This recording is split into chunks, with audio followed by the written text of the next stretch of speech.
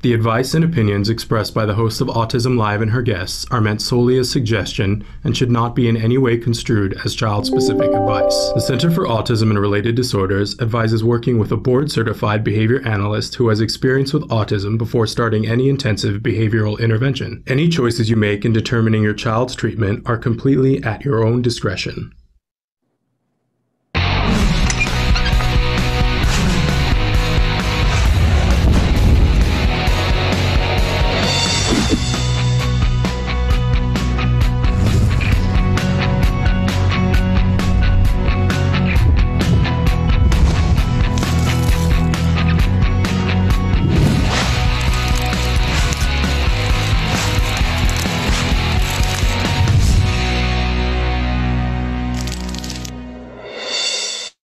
Good morning and welcome to Autism Live. We're back live. That's right. Traven and I took a couple of days away and we played some oldies but goodies, but we are back live and I'm glad to be here. Missed you, but man, did I enjoy having some unfettered time off. That everybody needs that from time to time, right? And hopefully we all survived that.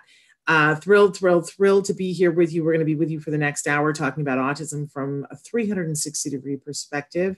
We're trying to help you with information and inspiration. That's really the mission here at Autism Live, information and inspiration.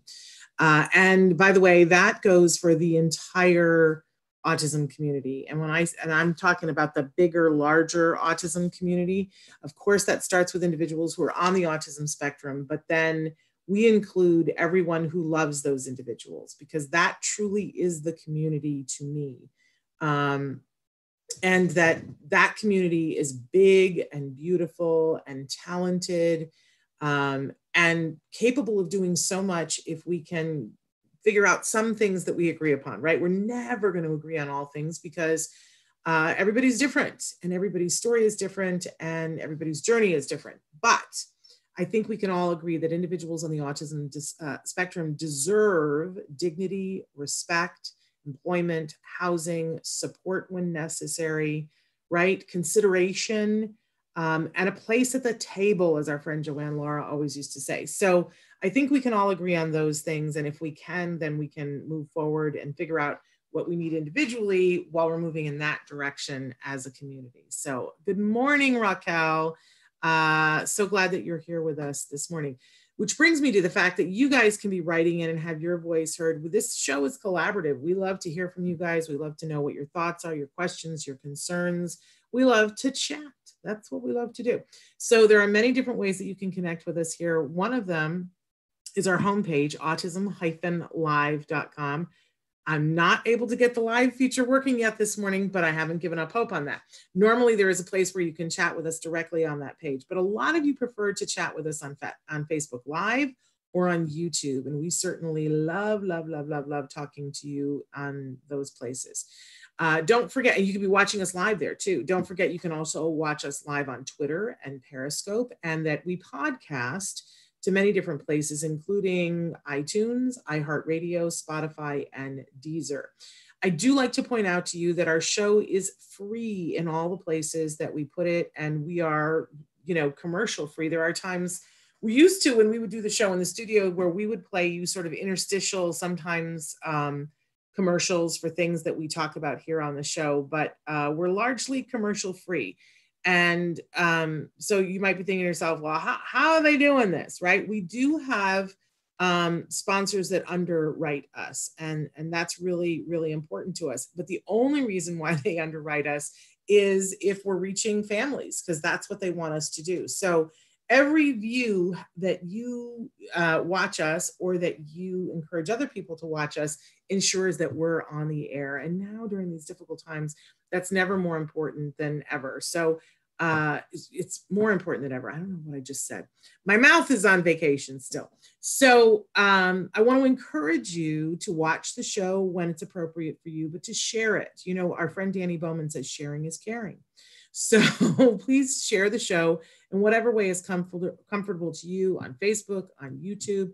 You can also like us on Facebook. That counts for things. And subscribe to us on YouTube. That also all of that aggregate keeps us on the air. We've been on the air now for 9 years. So we appreciate you guys being here with us and letting other people know. We don't have a marketing budget. Let me be very clear. You know, if you've seen an ad for Autism Live, I can't claim it. I don't know who did it. I think twice we've done little Facebook ads, twice in 9 years. So please be our marketing people for us and get the word out, because we think that we've got something useful to a lot of people. But if they don't find it, you know, it's that tree in the forest thing, right? I do like to remind you at the start of this show that we have lots of experts on the show, and I'm really excited about the expert that we have on Mondays, usually on Mondays, and we have her today. Bonnie Yates is going to be joining us in a few minutes. But we have experts all week long, but I just don't want you to confuse me as one of the experts. Yes, I'm your host.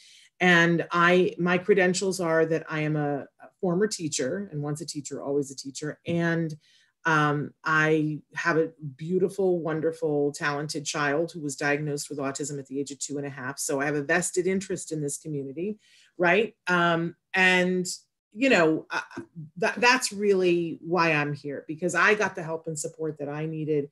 So he got the help and support that he needed, and his life is rich and full, and my life is rich and full. So I have some karmic debt to pay down. So I want to help you, but I'm not an expert. But, you know, write in. And I like to say that I have an informed opinion, because I've interviewed a lot of people. I would venture to say I've interviewed more people about autism probably than anybody else in the world. So, you know, I've picked up a little information along the way, but not an expert. Okay. Informed opinion, care about you. Yes. Expert, no. All right. But we really love it when you guys write in. We absolutely do. Which brings me to my next thing. I was so loved on Saturday night while I was in the middle of something that was really frustrating the bewutzits out of me. Somebody wrote to me and on Facebook and said, I just want to thank you so much for the jargon of the day and how much it's helping them while they're in school to be able to understand these terms. And it just made my entire evening. So on Mondays, 3 days a week, we like to do the jargon of the day. This is when we take on one word, one phrase, one acronym. We try to figure out what in the hey nani are the experts talking about? What does it have to do with us? Do we really need to learn this term? And often the answer is yes. Right? So what we do here is we give you, first we give you the actual definition, which often we make fun of, because that's really all there is to do, because otherwise it's useless. And then we give you a working definition and hopefully some examples. And sometimes you still won't get it. And I don't ever want you to beat yourself up about that. We've all been there, right? But eventually, you know, the concept of it is sort of there. It's like an earworm and you're like, I don't really know what that is. But eventually you're going to see it and what, you know, you'll put it all together and you'll go, oh, I get it. And then you'll turn to the dark side and start using the term too. It can't be helped. You stick around long enough, it happens. But that's why we do this. Now, the irony of all of this is that we started doing this because we couldn't understand what the experts were saying. So here's the hilarity of it. Apparently, even the experts couldn't understand themselves. So the experts are telling their students to come here to watch the jargon so that they can hear it explained in a way that will make sense to them and get the parent perspective on it. Now, that makes me happy. That's like, you know, bucket list check. But it also, I want to stay true to what it was in the beginning. It's for parents and people on the spectrum who are like, I don't get what they're talking about, right? So today's a good one because I bet you that it's going to be easy to understand. So we won't make as much fun of it. But you're going to hear these, especially as we start gearing up to go back to school. A lot of what we're going to be talking about today on the show. It's going to be more important than ever that we're talking about the services, right? And this is one of the services that you're going to get offered through your school district. You should anyway. SLP. It's not somebody's initials. It's very close to being my initials, but it's not. So let's take a look at what our actual definition of SLP. What does SLP stand for? Of course, it's a speech and language pathologist. Okay, great. But if you don't know, if you've never met a speech and language pathologist before, you're no closer to knowing, like, okay, great.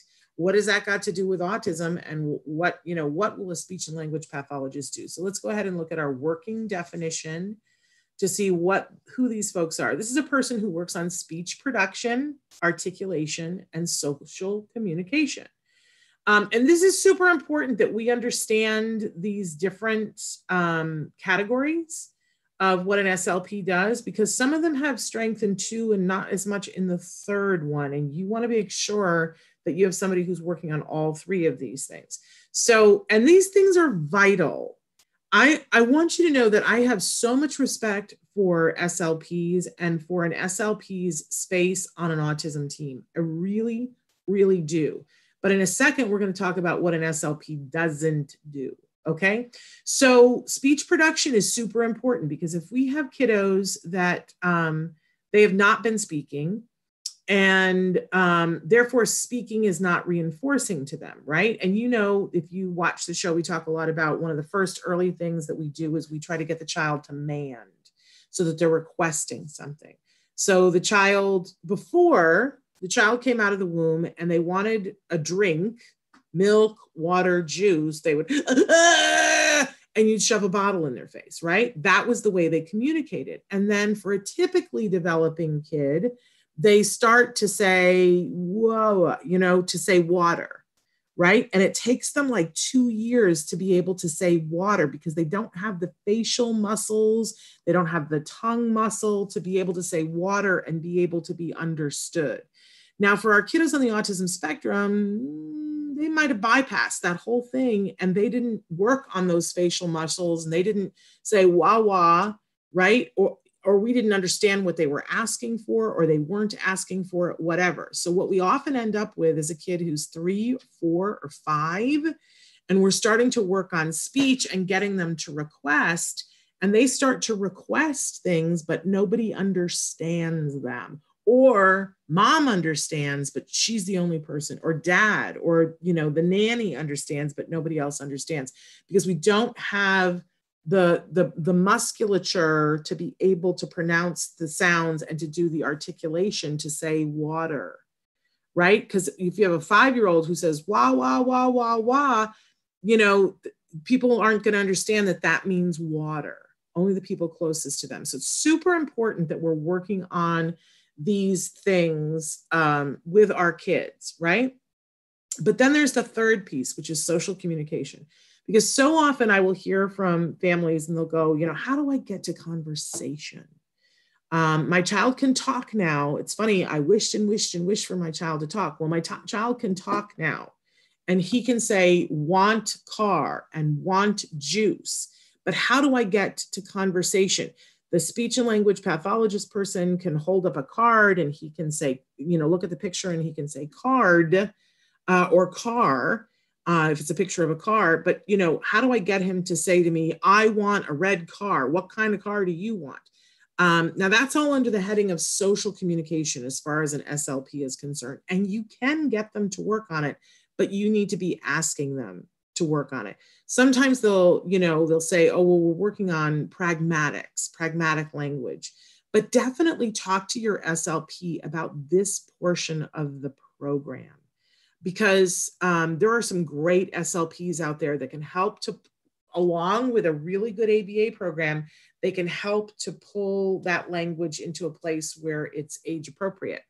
But I want to say this with love and respect, that if you have a child who's not talking and going to an SLP and saying, they're going to take care of this end to end, I got to tell you, you need a hug. Because they can't. There are lots of things about speech that your child is going to have to learn that are not under the heading of what an SLP does, okay? But secondly, you're never going to get the funding level for an SLP to get your child to where you want them to go because of what I just said. They don't have that bag of tricks to do the whole thing by themselves, okay? So what you want, if you're going for speech, the ideal is that you, especially if you've got a young child who is not yet at school, you want to be doing a 40-hour ABA program with an SLP doing additional time. It might be an hour or two a week. And if you can, I mean, my preference is always get the 40-hour and fight to get the SLP on top of that. That's the creme de la creme. You are guaranteeing that your child is being able to make the most progress that they possibly can with speech if you do that. If it becomes a trade-off and you're like, there are some funders who will say we won't fund more than 40 hours a week. I don't know where they came up with that arbitrarily. Because really every waking hour of your child's time should be educational, right? But they go, well, that's where they draw the line and they go, it's just too much for a child, which is hilarious because we all used to say that. I used to say that. I was like, 40 hours, he's too little. The truth of the matter is that a typical 3-year-old is learning all the time. Their entire world is a classroom because they're soaking it all in. For our kids, we have to make it a little bit more directed, but it's still got to be a classroom all the time. So if you really can't, if they won't go over 40 hours, and if your ABA provider says, look, we can only give you therapists for 38 hours, then yes, take the other 2 hours and do the speech and language pathologist for the week. But if you had a choice at 3 for doing 40 hours of ABA or 38, I would do 40. And here's why. A lot of times the stuff that the SLP does really well comes in handy later. And you're definitely going to get the SLP when your child goes to kindergarten. So I would rather work on all the things that the ABA does at 3, because they will work on some of this with your child also, and then continue with the SLP at school age. That's only if you can't do both. I would do both if you can, but if you can't, I would prioritize ABA. Thanks. Somebody says, I think it's great to have jargon of the day. It helps me to explain things to the parents of my students in layman's terms. Woohoo! We love that. So there you go. SLP, very important person on the team. Very important. All right, moving on. We always have a question of the day for you. And our question today is, what's the hardest part of your day? And I got a reason why I'm asking that, because sometimes we just suffer through it, right? We're like, oh, I know I've told this story before on the show where the hardest part of the day for me was getting my child out of the freaking car. And, it was getting him out of the car when we were coming home from school, and we were living in a condo that was on a very busy street, and there was never any parking. So I had to park on the street with cars flying by. It took a kid being hit by a car before they put in a speed bump. So it literally was like a life and death issue to me. And my child would dilly-dally and not get out of the car. And I'd be like, one of us is going to get hit by a car. And it was the whole getting the backpack and so on and so forth. And I was just suffering through it and having the lining of my stomach eaten every day. It was like walking through the lion's den with my child every day. And I finally, said something to our ABA team and said, this is the hardest part of my day. And they were like, oh, well, let's work on it. Oh, let's work on it. And what was amazing was they worked on it with me first and said, okay, tell us what's going on. Show us what's going on. Let's pick a time when it's not busy outside. And show us exactly what's going on and what the sequence is. And so they changed my sequence just a smidge, right? And they had me, one of the things that was like, oh my gosh, how silly am I?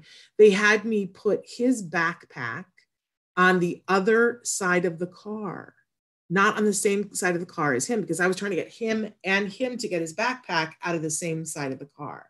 And so instead they had, so driver's side, I've got to get out of the car first, right? And so I'm watching for the traffic, and then I would open the door, get him out, walk him to the sidewalk, and then I would open the passenger door and he would get the backpack out of the passenger door. Solved the problem.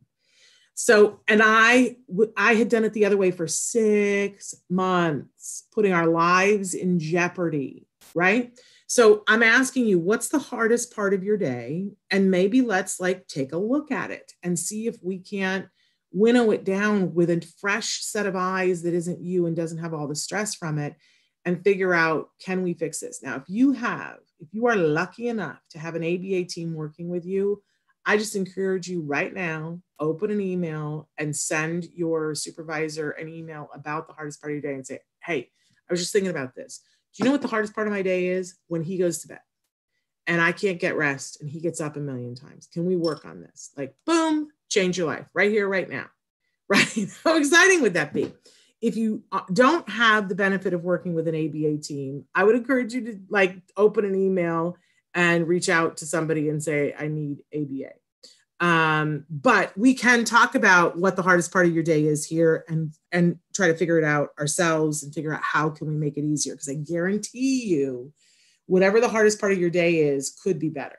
I'm not saying it would be hearts, flowers, roses, and like poof, it's, pink, and it's all automatically better, like all better, but it can be better than it is right now. I guarantee you, but we got to take it, look at it, open it up, shed a little light on it, and then take it apart a little bit.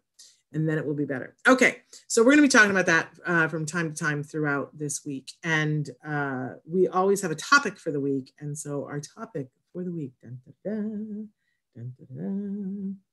I don't remember what it is, Traven, so I got to wait for you.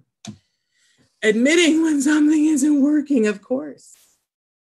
I don't know about you, but this is one of the hardest things in the world for me. I once went to a conference and somebody was giving a talk about how we are creatures of habit and how we will keep doing something. And they mentioned the definition of insanity is doing the same thing over and over again and expecting a different result, which I've heard that. It doesn't apply to me. I don't know what you're talking about, right? But then somebody put it in different words. And the speaker said, have you ever looked at the window ledge inside your house of a screened window? And do you see, what's there? That often there's like one or two dead flies just inside your windowsill where there's a screen.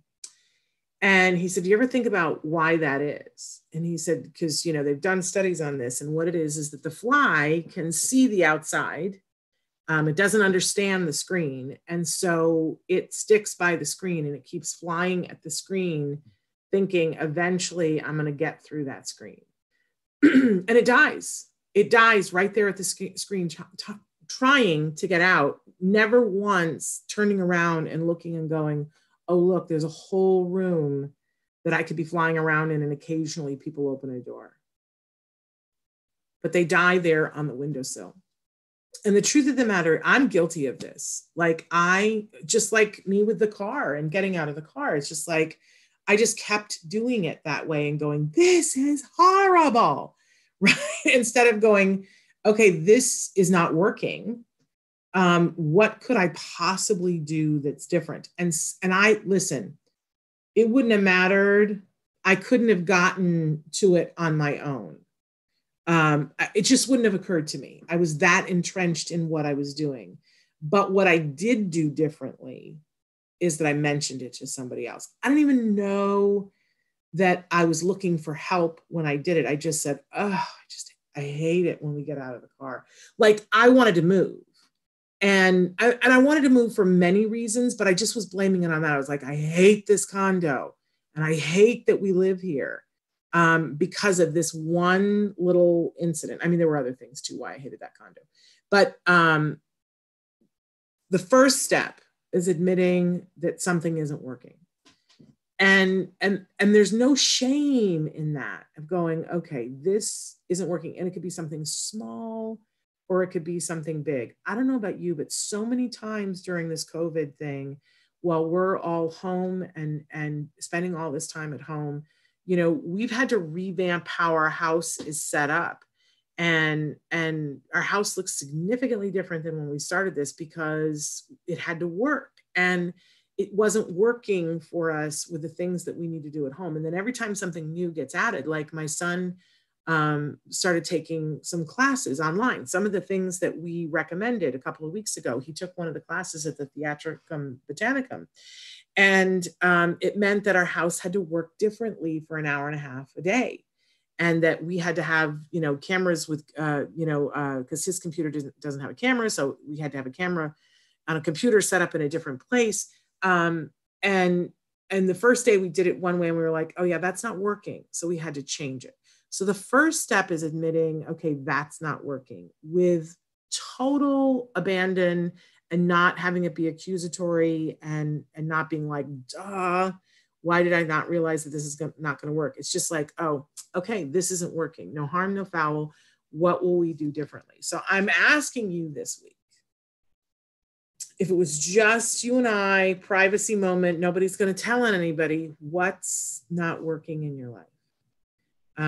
And you can start with that question that we asked today about what's the hardest part of your day, because I guarantee you there's something that isn't working about that hardest part of your day. And I know from experience, like that whole situation with my son in the car, I was like, he has autism. So he is just not understanding that there's cars and that there's danger and that he's got to get out quicker. And I was blaming it all on that.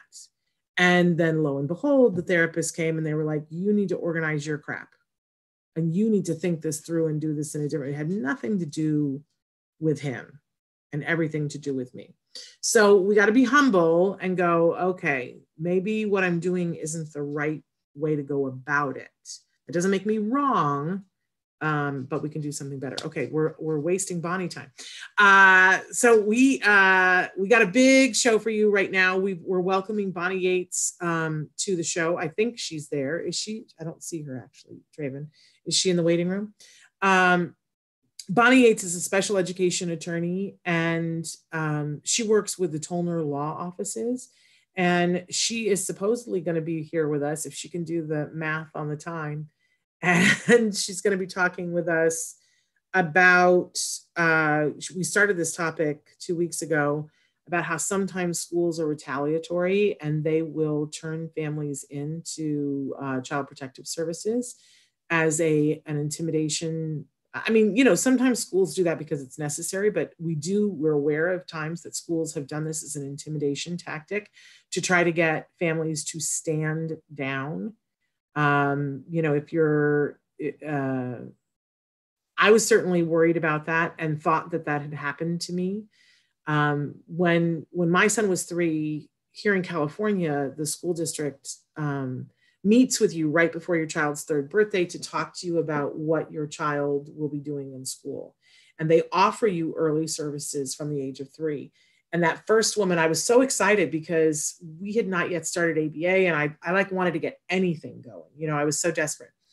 And she came and she visited with us and she met my son and we had already gotten a diagnosis of autism on our own. We had just done it privately. We were in the process of getting the secondary diagnosis through the regional center here in California.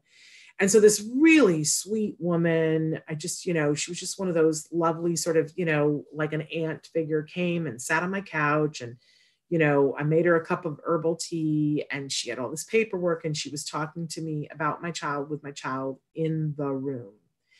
And she said, have you gotten a diagnosis? And I said, yes, we got a diagnosis of autism. And she said, oh, what a relief. And I said, well, that's an interesting way of looking at it. Why do you say that? And she said, well, because we only have 7 categories where we can allow children to start services at 3. And she started going down the list. And she said, and if your child doesn't qualify under any of these, then what we do is we deem them. And then she used the R word. And she said, and then we bring them, and although she said MR, I don't even like to say the MR. You all know what I'm talking about, right? I don't want to say it here. And so she said the R word, and she said, so we would deem your child MR, and that way he would have services. And I said, what?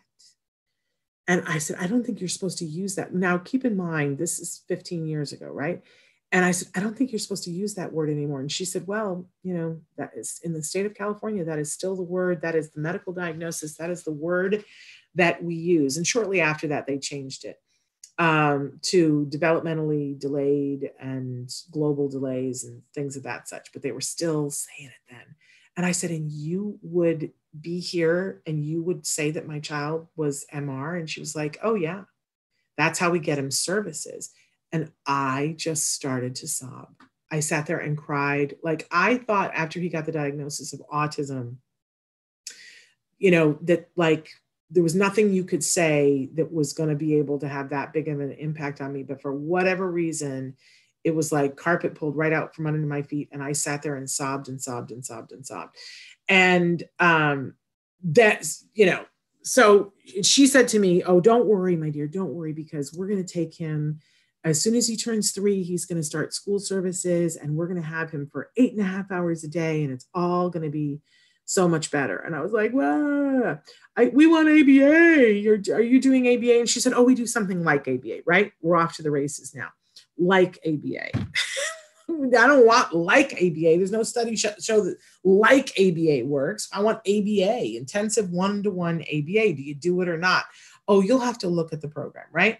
So we went and looked at the program and it was horrible. They took us to this trailer at the end of a dirt road and there were kids in there that were beating their heads against a wall and they were letting them on an administrative walkthrough. So we said, I said over my dead body, is my child going to this program, right?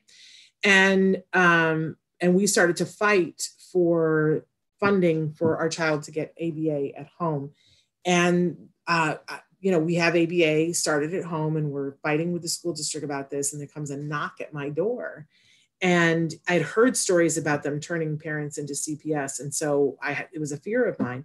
And so there's a knock at the door and it's a process server. And he, slams the paper. He said, are you Shannon Penrod? Yes. He slams the papers down. He goes, you've been served. And it's like so vicious. And my child is crying. And it was because the school district had filed due process against us. They sued us to prove that what they were offering in their crappy classroom was the thing that was right. And the wording of it in the beginning, I didn't have a lawyer at that point, but I was calling lawyers because they were saying that what we wanted to do with him was unethical and not in his best interest, and that they wanted the court to rule that it was in his best interest to do what they said. And to me, that sounded like they were asking for custody of him.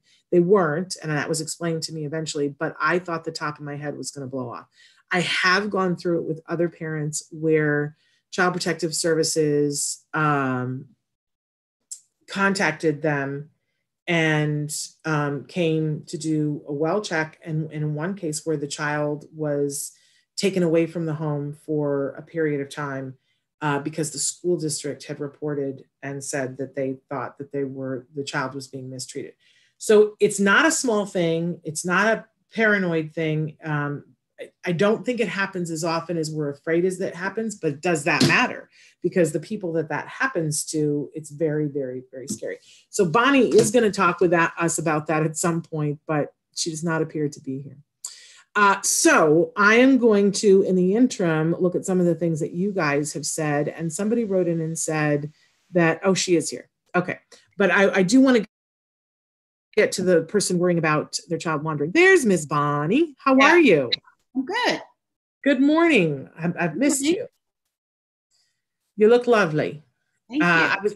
I was telling them about the fact that you were going to talk a little bit about school districts and retaliation. And I hadn't gotten to the fact that we hopefully are going to have a little chat about, we know more now than we knew 2 weeks ago about remote services, but we still don't know enough. But so tell us about Tollner Law Offices and give us the disclaimer and then chat with us.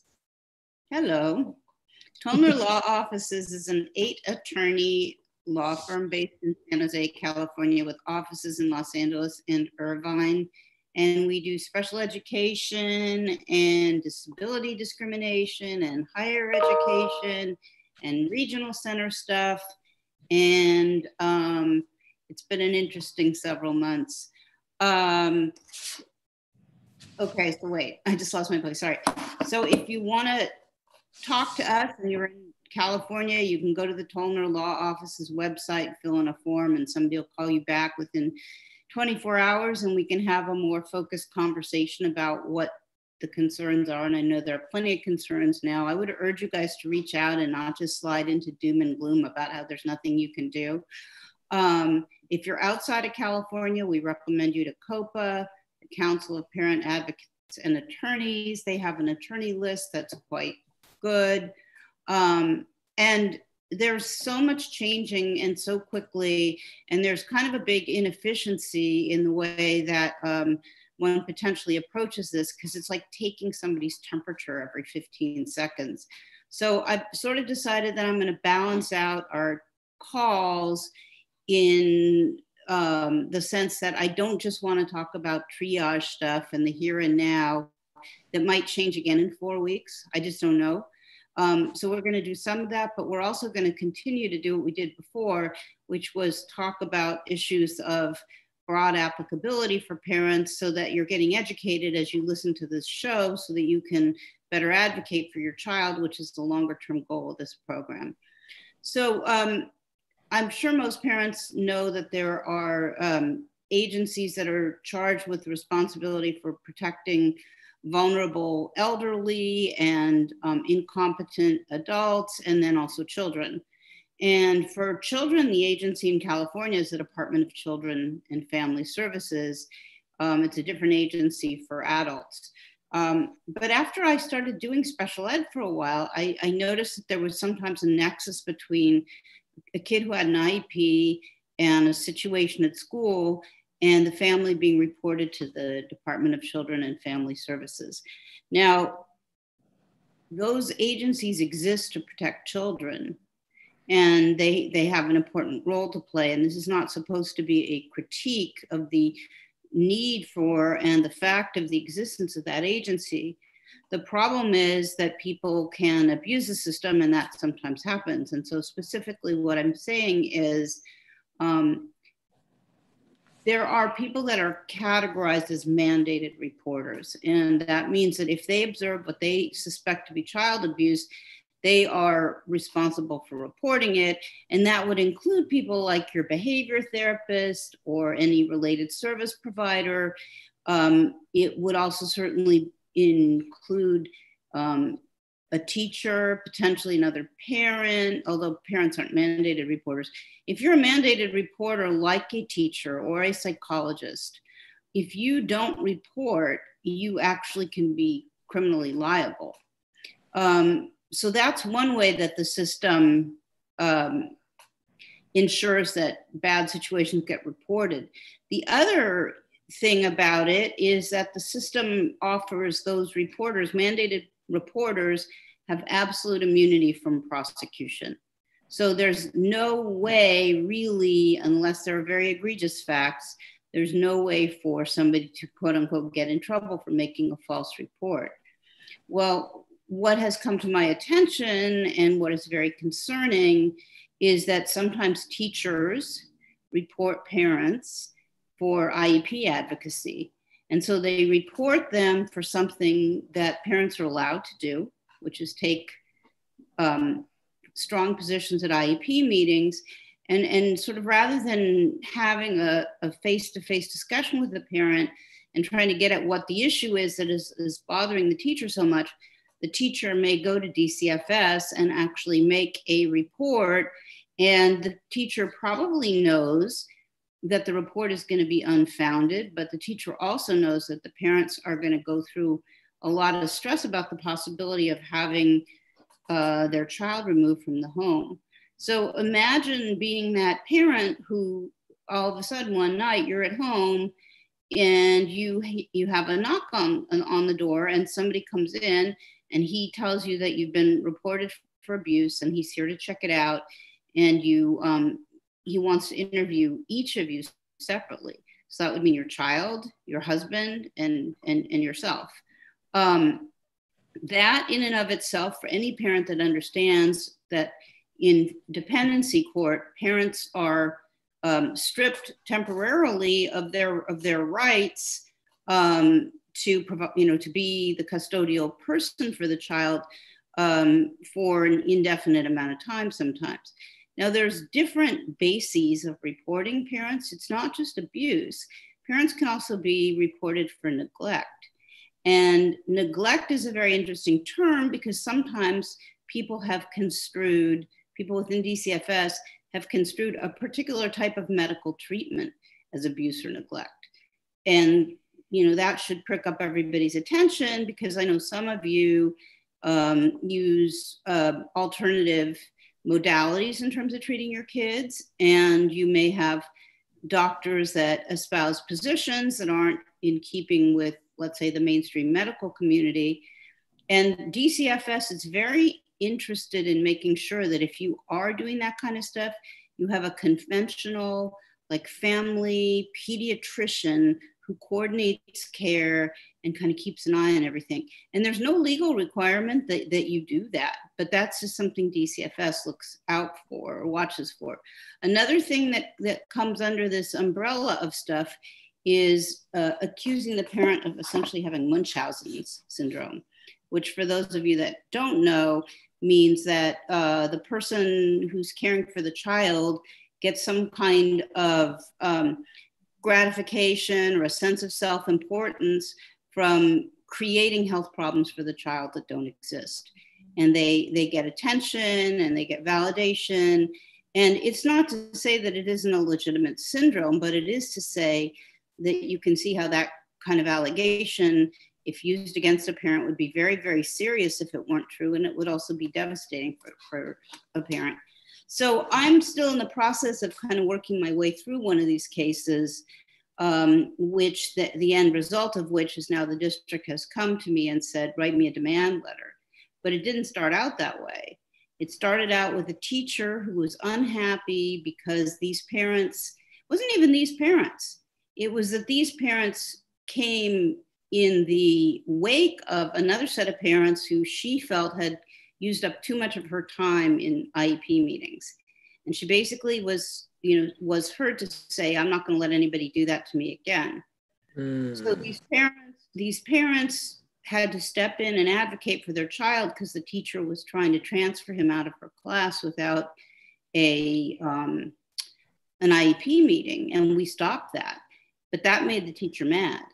So the teacher reported the parents, and the parents had to go through a DCFS investigation. So the first part of it was that somebody came to their home and interviewed all three of them separately and concluded that there wasn't enough evidence of abuse to remove the child from the home.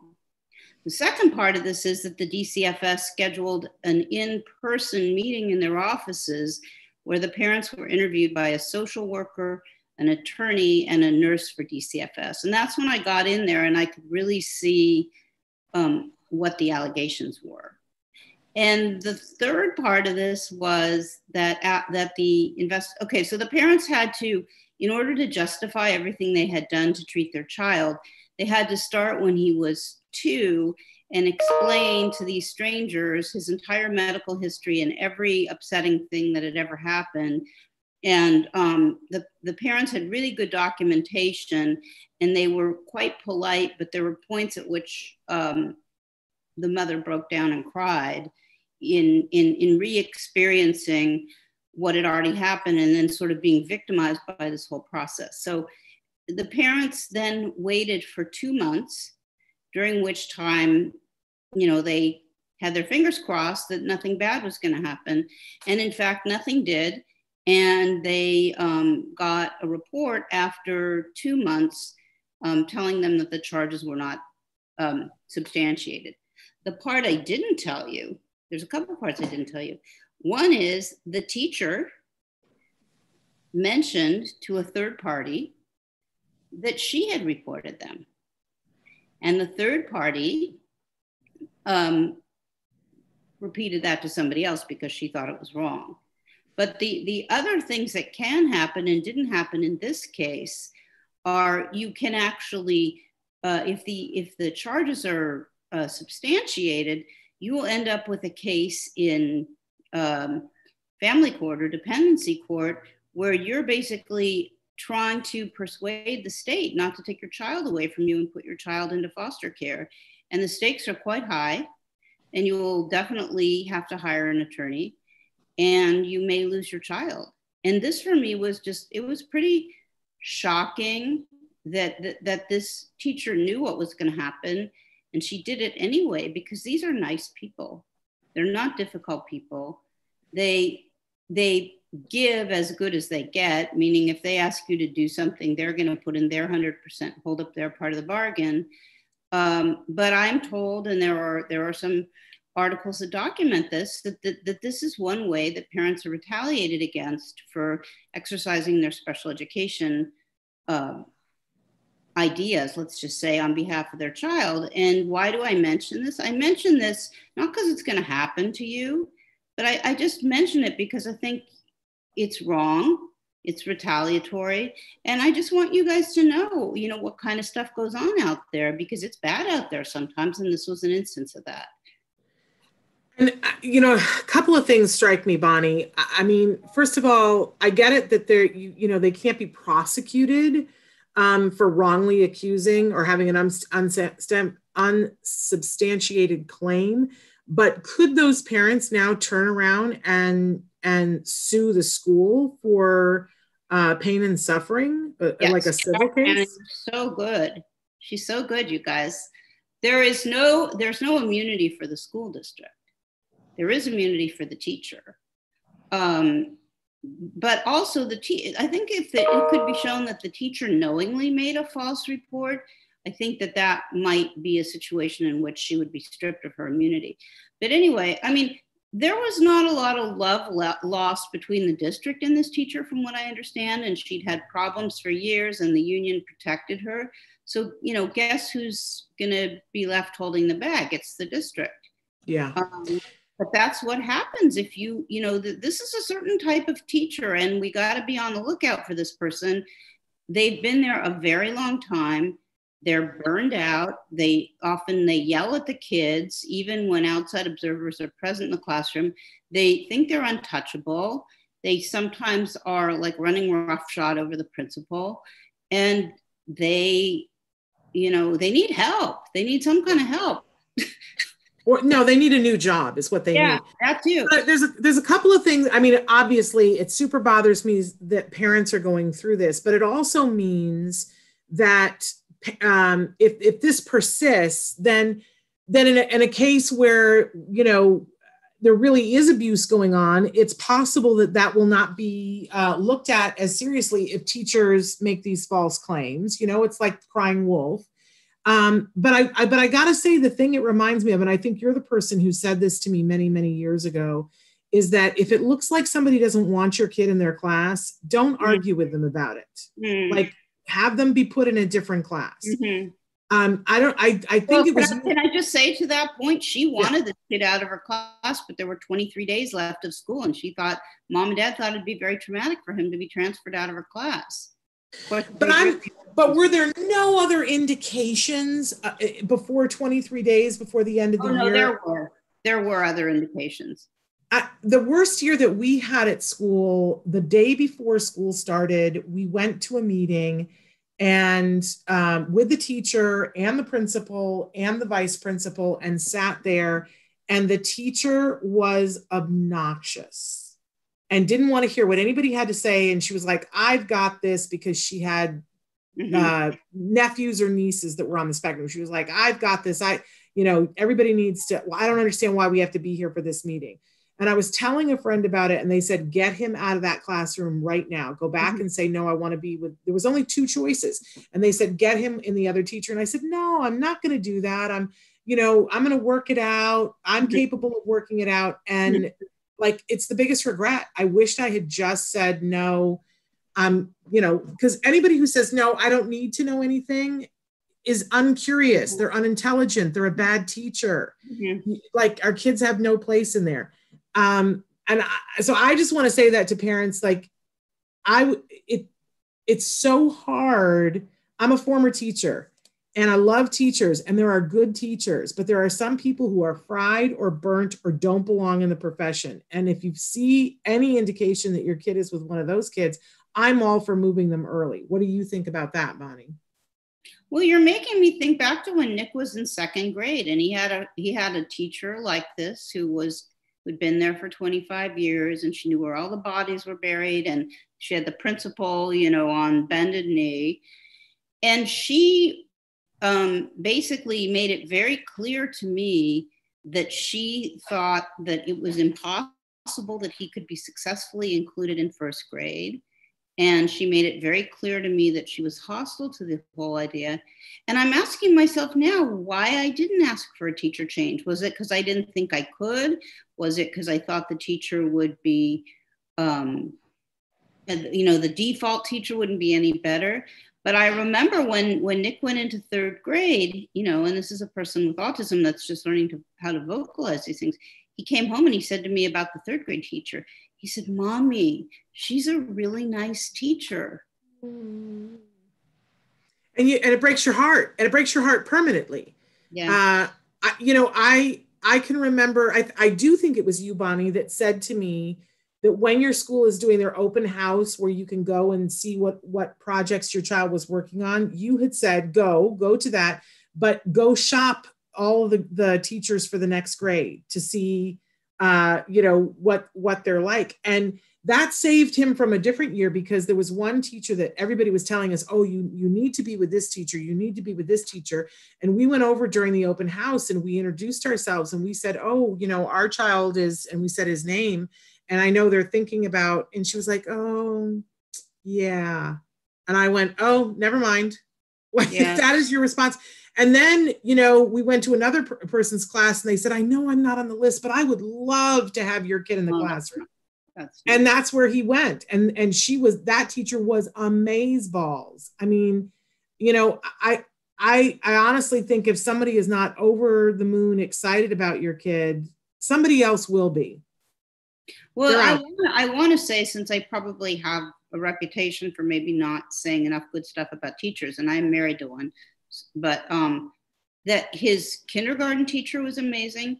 His first grade teacher was amazing. His third grade teacher was amazing. His fourth grade teacher was amazing. And his fifth grade teacher, who was a really lovely woman, basically said to me, like, I don't think you need to worry about this so much anymore. Like, he's clearly going to be able to be mainstreamed in middle school, So, I mean, that was one in six teachers, but a person like that can do a lot of damage to a child. And I do think, that there are self-esteem issues that we all have from being reprimanded in class, and feeling shamed. Or just somebody not advocating for you when another person says something. Yeah. I go into classrooms sometimes because I'll go in to work on a project. I used to teach theater. So I'll go in and do a 1-day thing with grade school kids. And it's always amazing to me. I can tell how good the teacher is, because if a child says something negative to another child, I don't ever let that go. Mm-hmm. I go, whoa, let's stop everything. Mm-hmm. What just happened there? And we talk it out. But I'm amazed at how many teachers let that slide. And that's not good for our kids either. Mm-hmm. But I know some teachers that are amazing. Yeah, really. It's a gift of birth. So apropos teachers, do we have 6 more minutes? We do. Okay. So here's what I want to say about school closure, continuing school closure. Obviously, it's district by district, state by state. And if you're in a locality where there's going to be a hybrid model or schools are going to be open, we can address what that'll look like via questions if you want to send questions in. For those of you who are in a district that you're told are not going to be opening in the fall, what I want to do when we're together next is I want to talk about what your alternatives are that would be better than what you had during the last semester, because I think the way we approached distance learning from March to June was, this is a standalone period. It's, short in duration. Everybody's going to get back on the horse and ride. And now we really do have to worry about the longer term academic and, emotional effects of not being in school for children. And there are some other options. And one really outside of the box option that came up last week is, if you had 2 or 3 families and you pooled your resources, potentially you could hire a teacher who would run a little one-room schoolhouse in your house, if you could figure out how to do that health-wise. Another thing is, if you're not in that position, then what you should be doing is you should be looking at your distance learning plan that you got versus what you were supposed to get. And you should be scheduling an IEP meeting with the district so that you can have a meeting in the first 30 days of September so that you can make your district do more than they did during school closure. And, I didn't send this to you, Shannon, I sent it to my office, but there was an article over the weekend in the New York Times about private schools doing more than public schools, having more resources and doing more in response to COVID than public schools. And I do have to say that the students that I know who were in distance learning programs during school closure, who are privately placed private school students, in every case got something that looked a lot more like a robust 6-hour day. So it's not that it cannot be done. And I can't assure you that it's going to be done for everyone, but I can, give you, I think, some measure of confidence that if you ask your district to provide this, they're going to have to come up with a pretty good reason for why they can't do anything more than they've been doing. And we really need to start focusing on how you create a robust school in your home if you don't have one and your school's not real.